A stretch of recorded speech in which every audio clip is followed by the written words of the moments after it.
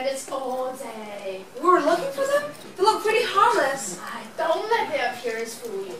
Their speech is deadly. Just listen. Hey friend, we're something pretty good. Okay lah, I feel a bit uncomfortable today. Uncomfortable? What does that mean? She wants to say, I'm well. So sad, so sad. What do you do this weekend? Let me think first. Maybe a BBQ? BBQ? Ah, barbecue. You no need to study. I don't need lah. It's so annoying they put la after everything. Okay, let's do this. Freeze! You're under arrest. We are the grammar police. Huh? We are arresting you for speaking dreadful English grammar. Although you are living in Chinglish province, you still have to speak correct English. You say what?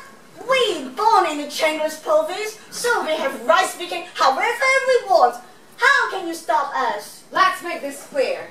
The new law passed by the Grammar Land Council states that all Chinglishers have to speak with grammar that can be understood by all. Or else they will be arrested by us. The grammar police! Now come with us! No!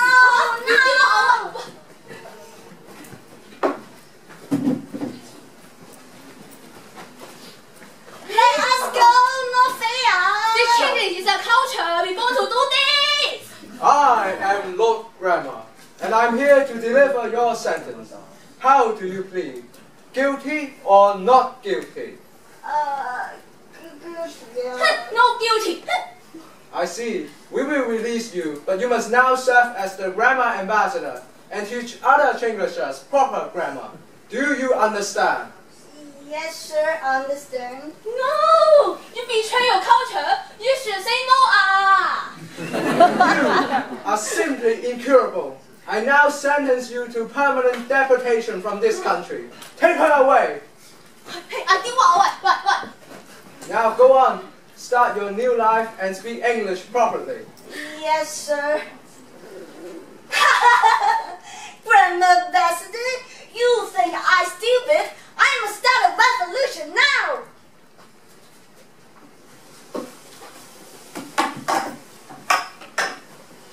My friend gone! That big sacrifice! We do something now! Wow, what rubbish! We gather friends and start protest.